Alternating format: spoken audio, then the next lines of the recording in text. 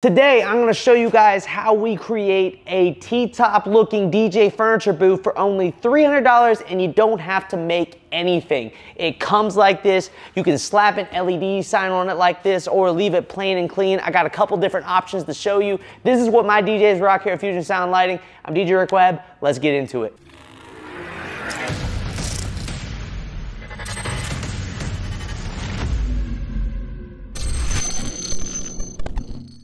What's up everyone, we're back at the office today. We're working on some stuff in here, that's for sure. Today we're looking at how you guys can create that custom furniture DJ booth look without sacrificing actually spending thousands of dollars to get a furniture booth. So right here, I actually have two different versions of what we call our T-top table DJ setup. And the beauty of it is you get to keep your same road case that you guys have probably built out. You guys know I'm a huge fan on the channel. I built out many road cases for myself and for other DJs. I built out the SC, the Rev 7 case, all that. I love building out DJ booths, and you'll see Marcellus is here with his Rain 1 in there, where it's got basically the laptop arm pops out. It's awesome. And I love having a built-in, all ready to go with microphones and everything road case. It makes things so much easier to set up and break down. And the beauty of this setup is you don't have to remove it. You can leave your awesome custom built DJ case together. You can use it on a table if you're gonna do something different. Like say you're gonna go do a sporting event and you just need to set up on a table. You literally can just use a table. You don't have to sacrifice having it built into a crazy furniture booth. Not to mention the cost. And we'll get into that later in the video, but it is extremely cheap. And a lot of people don't know about these options. So let's go into the components that make up the DJ booth and assemble it. So first off, of course, you have your full build out DJ case. I'm a big fan of the ProX all blackout cases. It really matches this look really well. You'll see we got an LED sign right there. That's what is the icing on the cake for this setup. But the main piece de resistance is the actual T-top table. And I got two different options here right now. I'm a bigger fan of the ProX. This is the one I use, the ProX XS DJ. I'll link it down below. All black. It's got nice big wheels on it, big handles. And then this is the Odyssey version of it. So this is the Odyssey T-top table. This is the one Marcellus has. ProX has the honeycomb grill on it. Odyssey is nice flat black. The Odyssey does collapse a little bit tighter than the ProX, but we've actually had to modify the Odyssey to make it work better. Overall, we do recommend the ProX because it's got the bigger wheels. The Odyssey has these little tiny wheels. Where are they at? I can't even find them. I take that back. It don't even have wheels. So the Odyssey doesn't have wheels. It's been a while since I've looked at the Odyssey. The Odyssey doesn't even have wheels. ProX has nice big wheels right here. So all you have to do is flip her on its side. Voila. And now you can wheel it in and out of your events. And then you have the same wheels with the ProX cases. Again, this is why we love the ProX cases. Both of these cases are the 2U versions. So you'll see inside of them that you can build them out with 2Us. This is Marcellus's with the Rain, and that's the Rev 7 case. So let me put you guys on the tripod and let's set up these booths and show you how they work. All right, so let's go through the T-top tables. Right here we have the Odyssey T-top table. Like I said, there's no wheels on this thing that I know of. I can't find them anywhere on it. I'll have to ask Marcellus, but I'm pretty sure there's no wheels. Basically, it works just like a flight case. So on the back side here, we do have a latch. Undo that, and then this folds out, just like so. And I'll turn it so you guys can see the back side here. But yeah, two latches, pretty easy. I'll show closer up here in a second. Then your tabletop pops up. You lift up on the bottom here for your shelf on both sides. Then you can lay your table down and fold it out. Boom. And now you have a T-top to set up your DJ booth on top of. And you have a built-in shelf with plenty of space to hide anything you have bags related. I love this thing way more than my personal furniture booth for the fact that you can hide all your bags and stuff below. With the Odyssey, the one problem we ran into was actually the tabletop itself. So when you put weight on it, as you guys can see, it butterflies up. You can kind of see it down there. So we actually put in latches on the side here that hold this down so that when you put weight on it now, it doesn't butterfly. That is a problem that we ran into only with the Odyssey. So now let me show you the one we actually recommend, which is the ProX table. So again, ProX table, black honeycomb on the front. You flip it around. We have the same two latches on here. Flip it out. Boom. boom. Same thing here, we have another shelf. These are literally identical almost in how they're set up. So there's a shelf on both sides. Pop that down in, flip your L brackets up. Well, I shouldn't have done that first. Put those back down because I forgot to lift this up. Now put your L brackets up, put it down, fold it out. And as you can see, this one is rock solid. There is no bending on it. And personally, I think it looks better too. So again, this is what we are using to create that furniture style T-top table look without breaking the bank or having to build a custom furniture booth ourselves for cheap. So these are what they are. They're all black. Here's the Odyssey one a little closer up, fully assembled. Again, we had to put these brackets right here that keep that from basically folding up. You got your handles, matte finish, the shelf right here. You don't have to have the shelf up, it just helps. But this is our personal favorite. And we actually, all 3 of our DJs are actually using this exact setup with the Pro X. So that's Marcellus's, both Ralph, Jordan, and Drake, and myself if I need to. Like if I can't fit Bertha there into a venue, I take this because it's just so compact. And it's beautiful. I like this way more. We got the event table, of course, over here. We pretty much have stopped using it altogether, only because we don't like the branding aspect of it. We're getting into more and more luxury weddings, and branding ourselves at our events with FSL is just not in our forte. And also the Truss look is just, it's kind of dying off. We kind of like this whole either all black, or if they made an all white setup, that'd be cool. But the beauty of the all black is it matches the all black cases. So now, let me get these set up on top of these cases so you guys can see the full on look. All right, so again, it's very simple for these booths to work out. So I'm gonna put the Rev 7 up on the Pro X because that's what I use. This particular Rev 7 case is not built out. The build out version is what Marcellus has. So we'll show both of them here in a little bit. But basically you just put your DJ controller up on here, position it however you wish. Take the lid off. Set the lid off to the side. Now we can set up Marcellus's. There you have it, both booths fully set up, ready to go for the event. Just gotta run a little bit of cabling to the speakers and we're done. Let me take you guys on a little closer look at the setups. But as you guys can see, for someone that doesn't know what a DJ furniture booth is, let's also consider that most of our events are low light environments. It's a black tee. It looks just like a furniture booth and it doesn't cost nearly the arm and leg. Now, I want a preference at this point. I am not against furniture booths. I had a bun booth at one point. I have seen all the other options that are out there. Furniture booths are great and they're great for basically changing the presence that we have at events. I love them way more than facades. Don't even get me started on facades. You guys know the video. If you haven't seen the video, go check it out on why I hate facades. I like it when the DJ is showcasing what they're doing and not hiding behind a facade. So the decks are wide open. Let me just show you guys a little bit closer, but I'm not any way, shape, or form against the actual podium DJ booths or getting a furniture booth. If you like that look, go for it. But I am running a multi-op DJ company. I have 4 DJs. We're trying to scale to 6 to 7 this year. We're hiring heavily, and outfitting all those guys with like $2,000 booths is not in the budget, not at all, because all my guys own their own gear. So when I present them with this option, it's great. And also a lot of my guys do club work. And for club work, they can't bring this table in. They're gonna take their controller in a case to the club, drop it down, plug it in, ready to go. So this allows the hybrid flexibility of being able to do the club or come do a wedding. So let me take you closer. And we'll get to the icing on the cake with the LED sign on the front. I think that's the icing on the cake that really makes this booth shine. Takes the eye away from maybe the rivets or some of the lesser things that you might not like with this look, say some of the cables on top, etc. But I'm telling you right now, for 90% of the couples and the people we run into, they're never gonna notice or say a word. Only DJs are actually going to notice that this is a DJ controller case on top of a thing.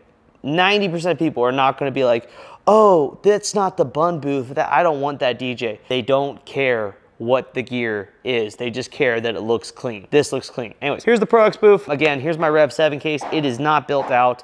We'll look at Marcellus's here in a second to see how you build it out with all that. Or you guys can go check out my video where we built out Ralph's Rev 7 case. It turned out amazing. But basically, that's how it sits on here, ready to go. You run all your cables, you plug it in good to go. Can't get much better than that. Now let's look at Marcellus's because it is fully built out and ready to go for the events. He has a Rain 1 in here. That's what he rocks. Basically, you got a little power bar back here that's all built in. All of this stuff's plugged in. Has the antennas here for his microphone. He has one wireless mic built in down here. He's got himself a little patch port right here for his PowerCon XLRs, even a USB to plug in a flash drive, or I think he plugs in sound switch. I'm not entirely sure there, but he's got a spare USB if he needs it. And that is for a wired microphone. So it's all pre-wired. The wires come back here, so he just like kind of runs them up and under and down out the back. So that way it's nice and hidden. Right here's his PowerCon that sits inside of here. The laptop arm is already built in. I love these laptop arms. Go check out my other videos. I built this into my SD case, etc. Basically, this slides off. He can set it in his case like this, put some padding on it, of course, and then this arm will fold down out of the way and then pops up. Slide this on and he really does bolt it normally right there. And then all of his cables are ready to go right here. One goes to sound switch, one goes to the controller, and one goes to power his Razer computer that he uses. So pretty much it. I mean, that's the setup, but that's what I'm saying. I'm a huge fan of building out a controller case like this, whether you have one wireless or two wireless. I like two wireless personally. Marcellus rocks the wired for himself and a wireless for his events. It's all personal preference. Build yourself in with a nice power bar. I do like this ADJ Power R Bar 65 because it has a built-in USB hub on it. Pretty cool. And it also has a charger output right here to charge your phone. Helps with making it all nice and slick. Got the power down there ready to go. That right there is pretty much the case.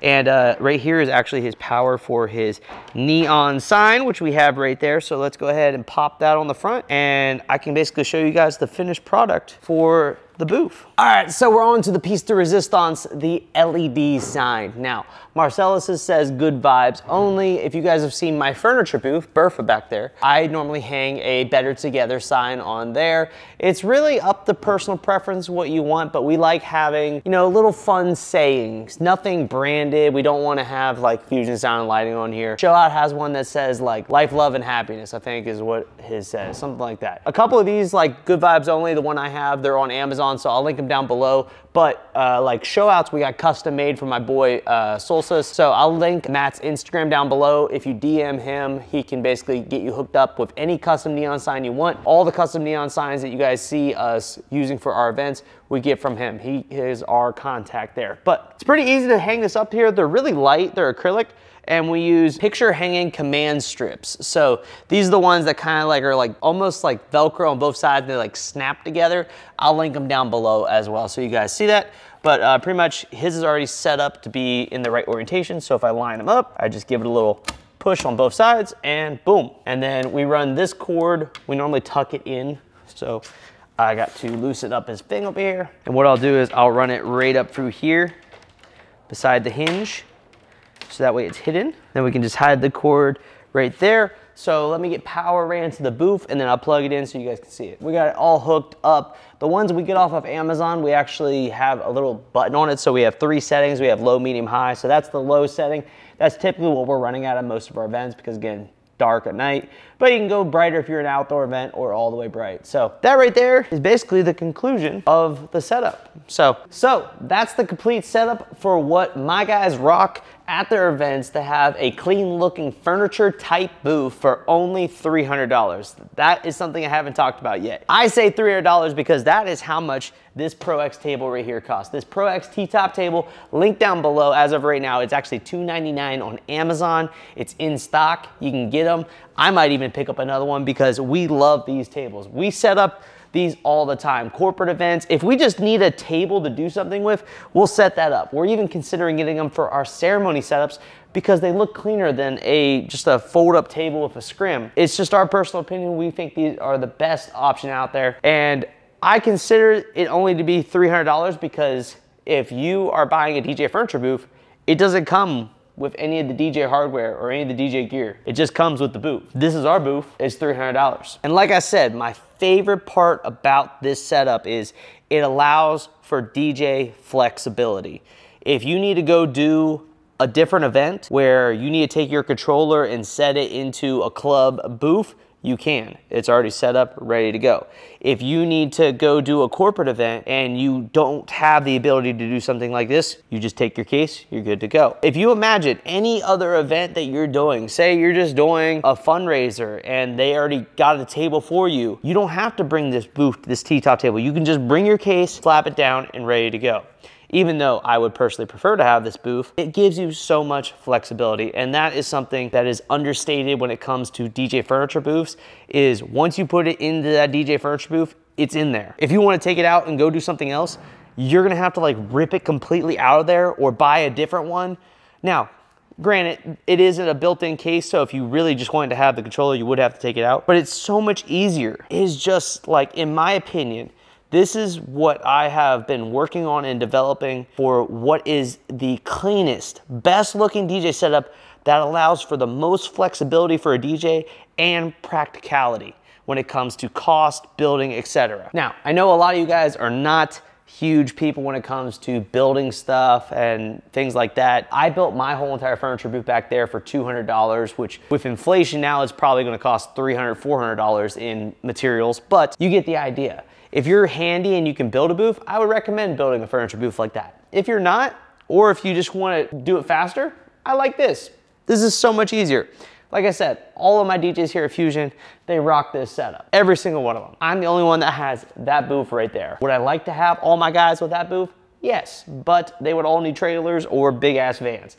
This right here, as you saw from the beginning, collapses down, very easy to transport, and all you gotta transport is your DJ case and this. Now, if you guys want some more information on any of this stuff, I'm gonna link some videos down below for you.